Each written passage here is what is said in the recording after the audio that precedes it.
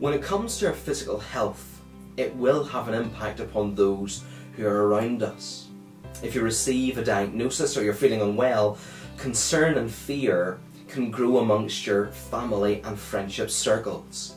Well, the same can be said about our spiritual health, because it will have a far deeper impact upon others around us, believers in Christ.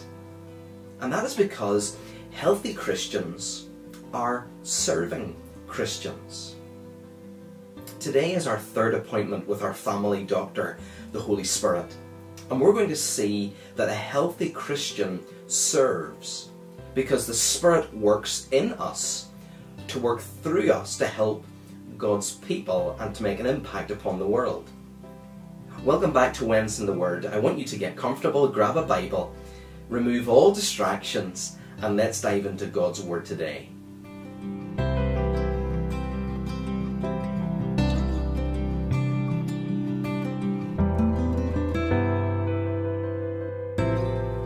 The passage that we're going to look at today is one of the most encouraging sections of the New Testament epistles, but sadly also one of the most debated among God's people, the body of Christ. And my attention today is not to enter into the dialogue of theological differences, but we want to share in the spiritual unity that God's people can enjoy together. So turn with me to 1 Corinthians chapter 12, and we will read the first 11 verses. This is a letter from Paul to the church in Corinth, and sadly at that time there was a growing number of problems causing divisions among God's people. There was a wide membership of that church, different cultures and people groups. There was persecution going on before the letter was written, and there was also a lot of religious and moral failure and corruption going around that time as well. But we might say that history is repeating itself in today's church, because the Church of Jesus Christ can relate to so many things that were going on in the church in Corinth. These Christians were not looking or behaving or serving in a way that they should, and maybe today we have fallen into that trap. So this letter is all about unifying a broken church, and that's what we need today. So let's read from 1 Corinthians chapter 12, beginning at verse 1. Now about spiritual gifts, brothers, I do not want you to be ignorant. You know that when you were pagans, somehow or other you were influenced and led astray to mute idols. Therefore I tell you that no one who is speaking by the Spirit of God says, Jesus be cursed, and no one can say, Jesus is Lord, except by the Holy Spirit. There are different kinds of gifts, but the same Spirit. There are different kinds of service, but the same Lord. There are different kinds of working, but the same God works all of them in all men. Now to each one, the manifestation of the Spirit is given for the common good. To one, there is given through the Spirit the message of wisdom. To another, the message of knowledge by the means of that same Spirit. To another, faith by the same Spirit. To another, gifts of healing by that one Spirit. To another, miraculous powers. To another, prophecy. To another, distinguishing between spirits. To another, speaking in different kinds of tongues. And to still another, the interpretation of tongues. All these are the work of one and the same Spirit, and He gives them to each one just as He determines. So before Paul launched in to talk about spiritual gifts, he was then dealing with the whole issue of the Lord's Supper. We looked at that together in our 9th session of the Wednesday in the Word. And he concluded there in chapter 11 verse 33 by saying, and when I come I will give further directions. So obviously Paul dealt with the key issues related to the Lord's Supper. There's more to say, but he said just enough to deal with the issues at hand, to deal with the current crisis. But then Paul goes on in chapter 12 to talk about spiritual gifts. And he says in verse 1, now about the spiritual gifts, brothers, I do not want you to be ignorant. So Paul, not like the Lord's Supper, really wanted to be as thorough as he could dealing with this issue. He wanted to make sure that nobody treated the spiritual gifts lightly. He didn't want anybody to say, well, this doesn't really apply to me, so I'm not going to pay attention, or I don't really care about spiritual gifts, I'll leave that to somebody else. For Paul, it was important that all believers pay close attention to this portion of his letter, because all the believers were meant to have the right knowledge of spiritual gifts, understanding how they fit together, how they work together, how each person possesses a gift to be used in the life of the church. So here are two questions that I want you to ponder. Why are you good at particular things? Look at verses 4, 5 and 6. And then, for what purposes are you good at these things? In verse 7. So press pause, have a think, and then press play when you're ready.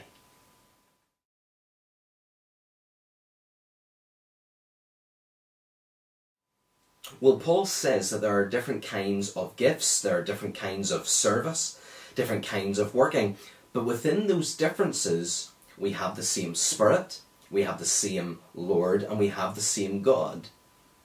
When someone comes to saving faith in Jesus, we're not turned into clones, but we are uniquely gifted as individuals.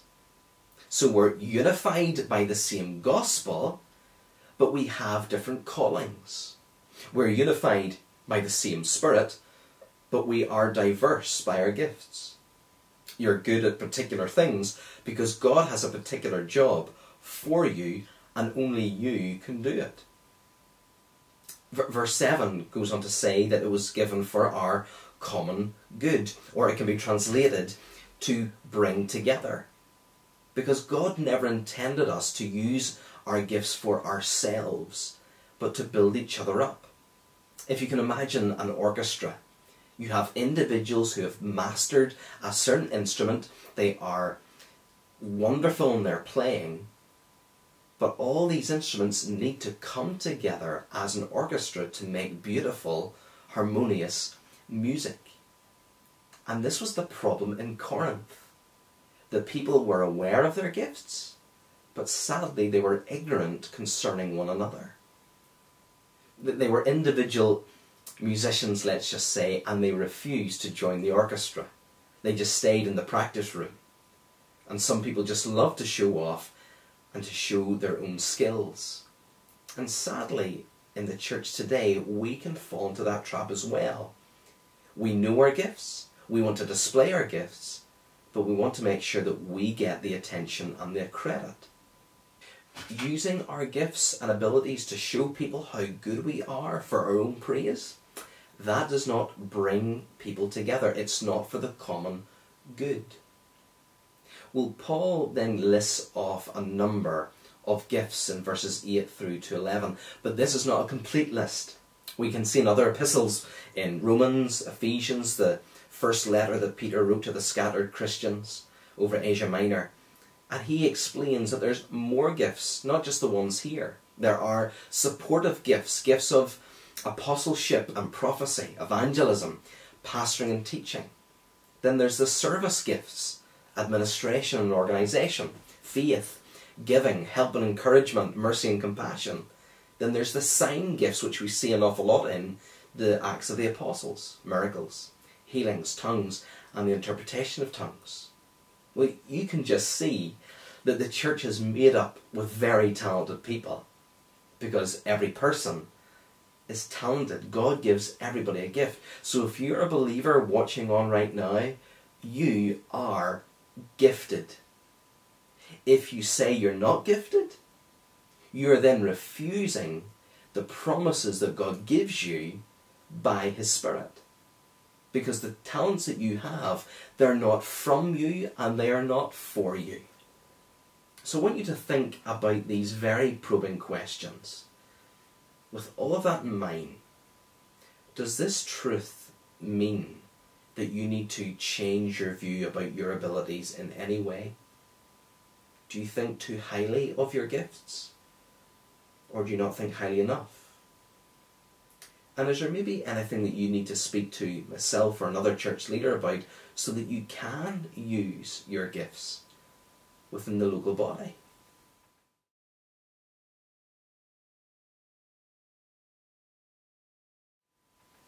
Whenever I think back on my Christian life and remember those who have had the biggest impact upon my life, very few of those people were found on a platform, a stage, or a pulpit. The people that I think about who served, they served in very simple but profound ways. Ways in which they wouldn't find impressive or special, but yet made a difference for me and my growth in the gospel. And maybe there's someone watching on right now and you think that you've got nothing to give, that you have no talent. Well, can I say, you're probably watched by somebody else and they value you. They are maturing because of you. Seek out what that gift might be. Because Paul goes on to use the image of a body to describe our local church and what your part would look like within that body. At this stage, I want you to take a longer pause. Now make sure you do it. And I want you to read 1 Corinthians chapter 12, verses 12 through to 31. And as you read through this section, I want you to consider 3 areas. Ask yourself, what point is Paul making about my place in the church? In verses 15 to 20, verses 21 to 25, and then finally verse 26. What point is Paul making about my place in the church in these 3 sections? So press pause, have a think, and then press play.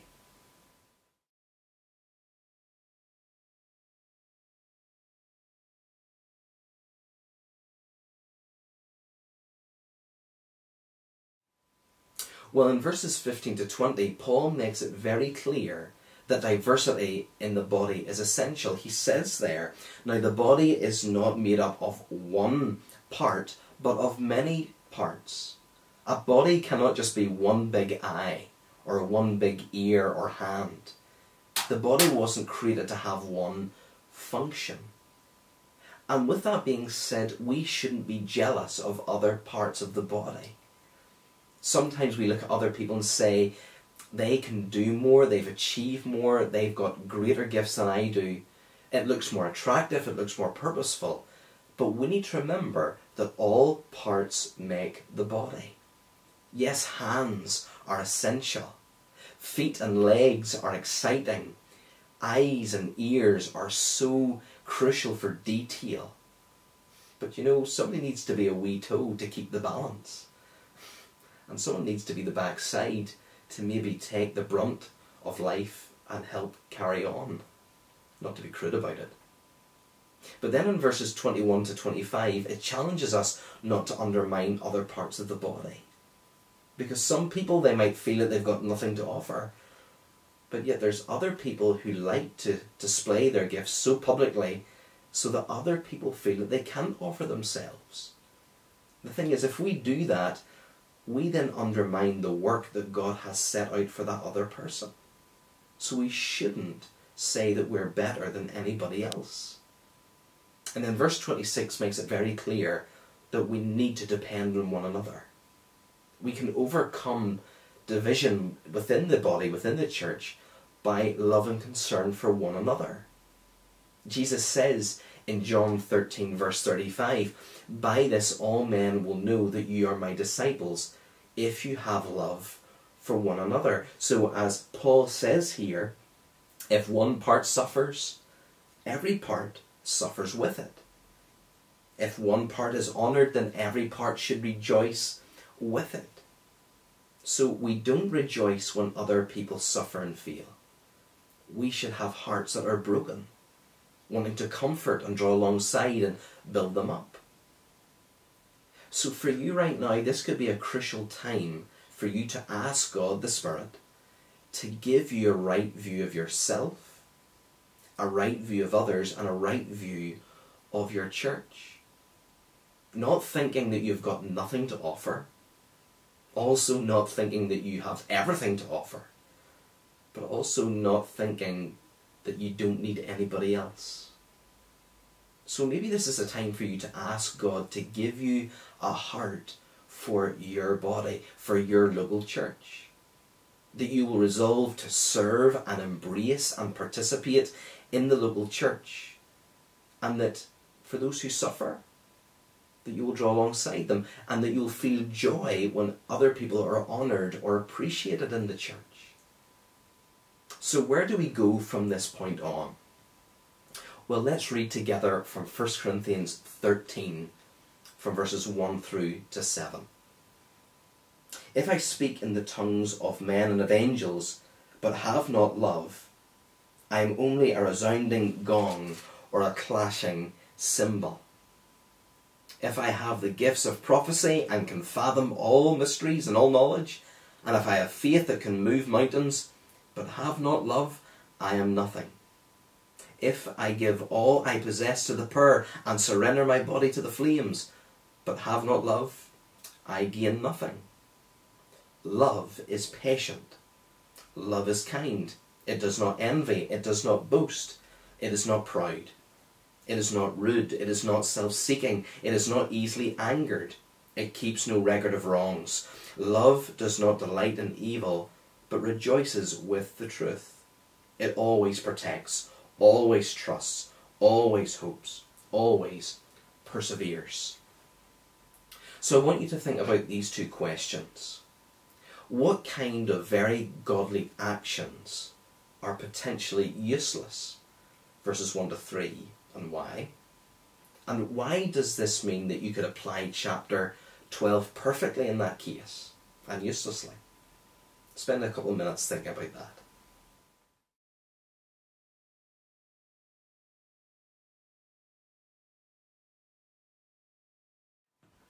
If you did a straw poll within the church and ask who are the gifted people within the church, you might hear people say pastor, minister, preacher, theologian, evangelist, missionary, office bearer.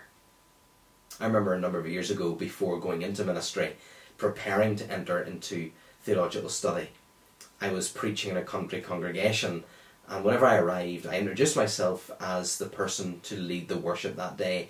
And whenever I told that senior man who was listening to me, he then quickly bowed out of honour that I was the preacher.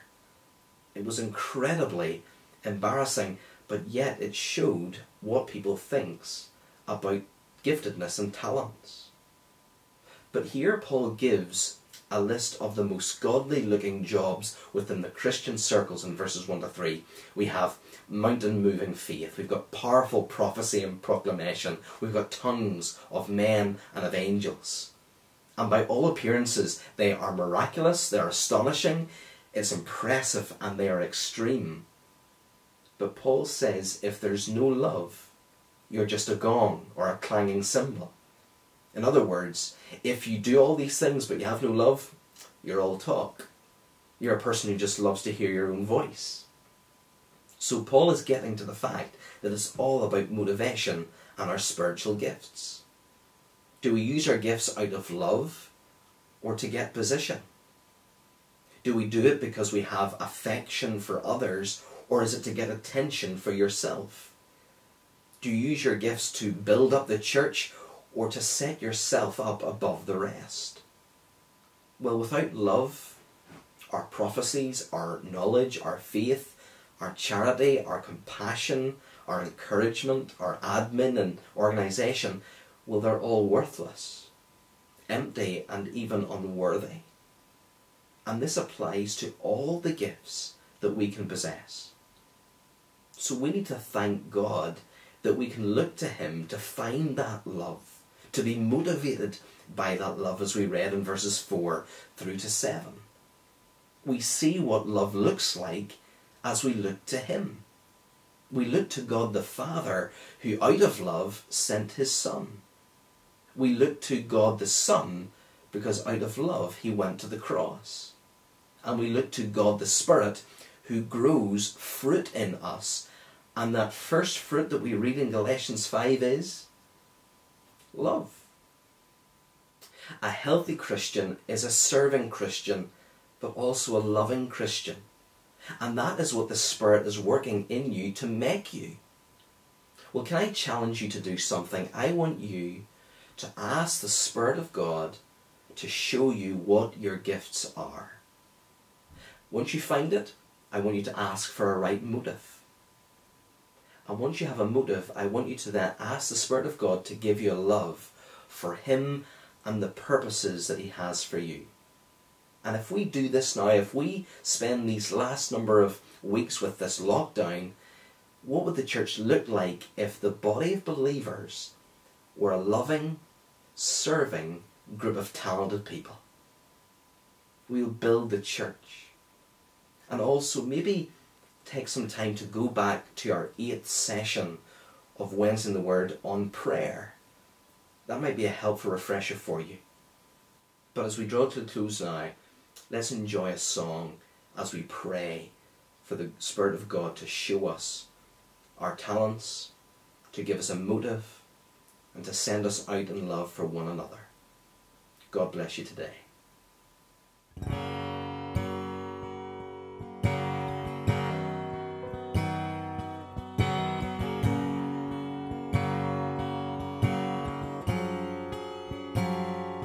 Gracious Father, Son, and Spirit, ever joined in bonds of love, may your church share in the union of our God, the three-in-one. May the love of God our Father poured on us in Christ the Son, in the union of His Spirit, fill our hearts and make us one.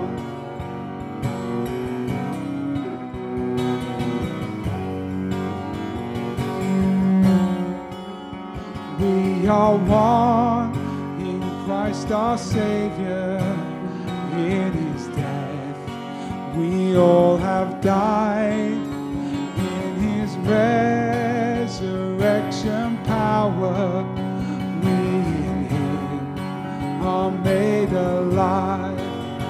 So we all, as ransomed sinners, stand united in His love, drawing near to God together by His Spirit through His Son.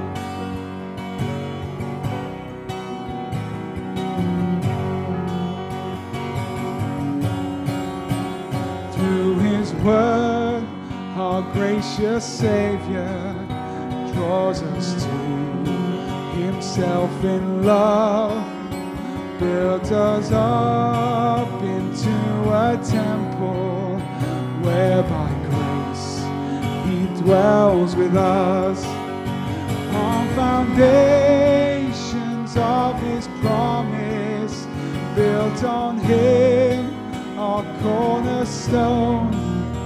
May we stand as one forever. May His love in us be shown.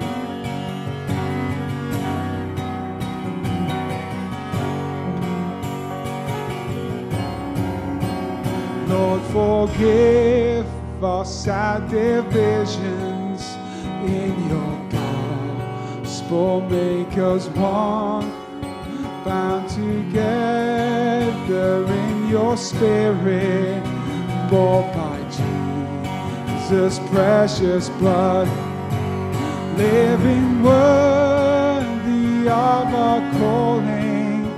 Let us cast all strife aside, till as long we see His glory as His perfect holy bride. Keep us steadfast in your promise, standing firm with all the saints, till at last we come to heaven, and as one we see your face.